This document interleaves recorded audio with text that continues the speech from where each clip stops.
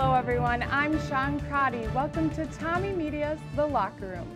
The St. Thomas men's and women's swim and dive teams each took second place last weekend at the 2013 MIAC Championships. The men's team tallied its first loss of the season, finishing behind St. Olaf. The women's team had its best finish in program history, coming in second to Gustavus. Over the next 5 weeks, select athletes will train for Division III Nationals held in late March in Texas.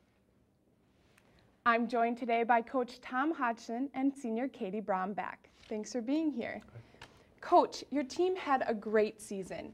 What lessons can be learned from your team's finish at the MIAC Championships? Well, if there's a lesson to be learned, is to keep doing what we're doing. Having great kids on the team, train at a very, very high level, train at a very sophisticated level, and just continue to try to build a culture of great people on the team, and then good things are going to happen from that. And Katie, you placed first in the 200 fly with a personal best time. What emotions ran through your head after the race? So many emotions were going through my head. I was definitely excited and happy and so proud of everyone else on our team that just all those emotions rolled into one. Definitely just led to the best feeling ever at that moment.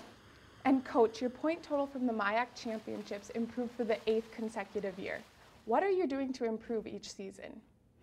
Well, as I said before, we just keep trying to assemble a collection of kids like Katie, just like her, kids with character, kids with great hearts that are willing to lift each other and place the team's goals ahead of their own wants and wishes. And we've been very successful with that. We just have great people that are working very hard, and they get very fast. Katie is an example.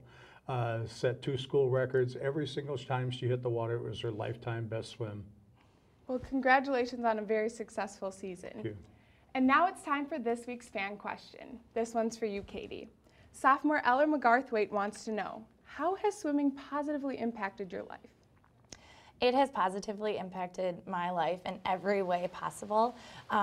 Everything that I've learned from swimming, I can tie it back into every other aspect of my life. So that has definitely taught me so much over my 16-year career, and I am so happy to continue that for the rest of my life. That is so great. Well, thanks for being here. If you have a question, tweet it to @TommyMedia. Be sure to check Tommy Media for the latest campus news. Thanks for tuning in. With Coach Tom Hodgson and Katie Bromback, I'm Sean Crotty. We'll see you next time in The Locker Room.